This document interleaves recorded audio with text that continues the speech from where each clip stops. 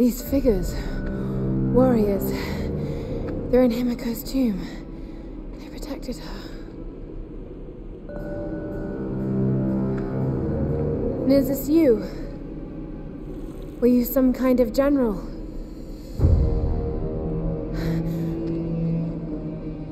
You committed seppuku. But why?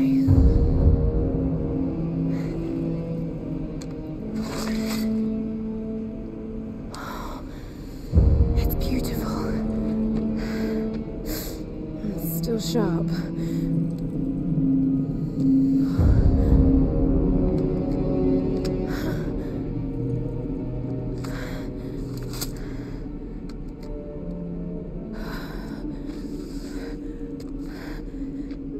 I have failed, my queen. The ritual was corrupted. The priestess knew only death could save her and took her own life. Now the first and last queen lives a half-life, a soul in a decaying body. Her rage became the storms and will not stop while her soul is tied to this earth. My storm guard are sworn to protect her. They must continue, but I cannot. The soul is trapped in a decaying body. That's what's causing the storms.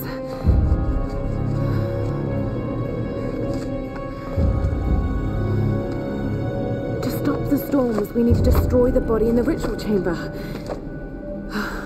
How the hell am I going to convince the others?